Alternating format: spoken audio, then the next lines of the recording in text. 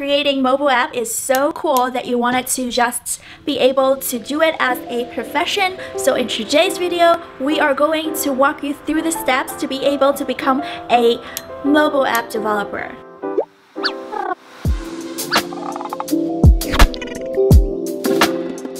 Hi everyone, welcome back to my channel. My name is Vicky. I am here to help you to get into web development, get into coding, and learning all things JavaScript.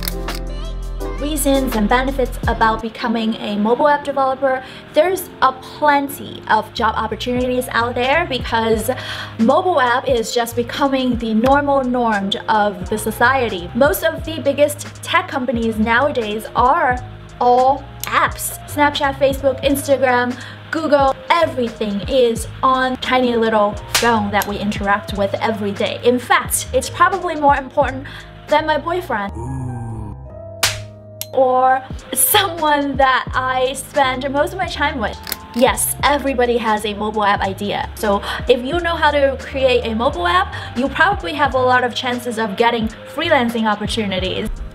So there are typically 3 different types of mobile developers. The first type is iOS, which means they are creating native mobile apps for Apple specifically. The second type is Android, which means that these developers are creating mobile apps that are for Android apps. So that's basically the rest of the phones that are not Apple. The third type of mobile developers are the ones that we call creating hybrid mobile apps, which means that the hybrid apps are technically a hybrid applications that consisted of either HTML, web app within a native wrapper. So what that means is they're probably not native mobile developers. They're probably either desktop developers or web developers that are looking for opportunities to create mobile apps. And there are a lot of frameworks out there that allow you to do that. And in this video, I am going to talk a little bit more about how you can actually do that. So let's jump into iOS first. So in order to create iOS mobile apps, you would need to understand and learn this programming language called Swift. And Swift is developed and created and supported by Apple. So there's a lot of resources out there that teach you how to learn Swift. The other alternatives is to learn Objective-C, which is basically the mother of Swift. So you probably will see some older legacy code in some tech companies that are still using Objective-C, but it's not a trend anymore. So when it talks about creating iOS mobile apps, most people would just tend to learn the language called Swift.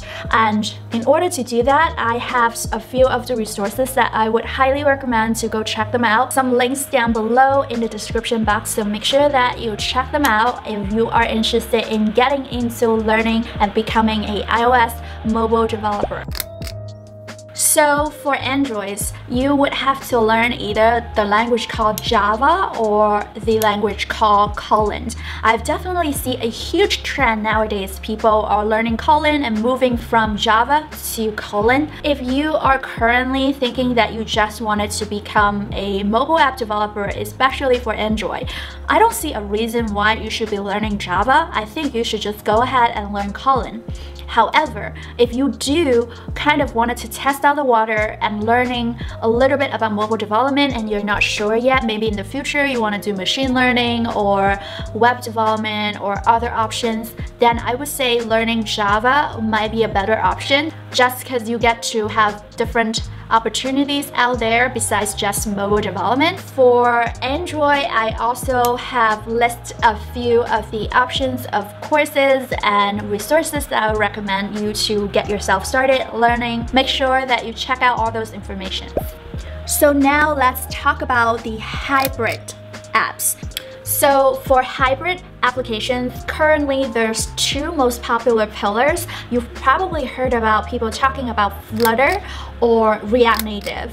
So Flutter is created by Google, and the language that code in Flutter is called Dart. And it is used to build beautiful natively compiled applications for mobile, Android, and iOS web and desktop from a single codebase. And because it's open source, is free, and is great for commercial use or personal use. A lot of people are coding with Flutter, so you got a lot of community support. It doesn't seem like it's that hard. It does need a little bit work to be able to get into learning another coding language, but it's not hard at all. I've never heard people were having a really hard time learning Dart.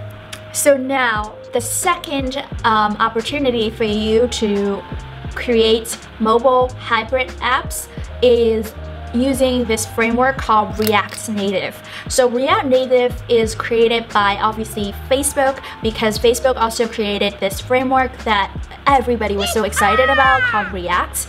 React is used in mobile development. So when they create the mobile version of it, it's called React Native. And a lot of developers, especially web developers who are familiar with this framework React, they love using React Native. And including myself, I remember I learned React Native probably in a day during hackathon when I was creating mobile apps. So that's how fast you can really just learn React Native. Though it just takes a while to really get good at it, since mobile development is completely different than web development. So there's a lot of process and different terminologies that are used in mobile development that is different than web development. So I'm going to list the Udemy course that I absolutely love about React Native. If you are interested in that, make sure that you check it out. If you do have an app idea and you're just thinking about just really getting your app idea into a reality, then I would suggest to go ahead and check out this video. But if you are actually currently thinking about becoming a web developer, I would say that make sure that you comment down below and let me know. Until next time, I'll talk to you soon. Bye!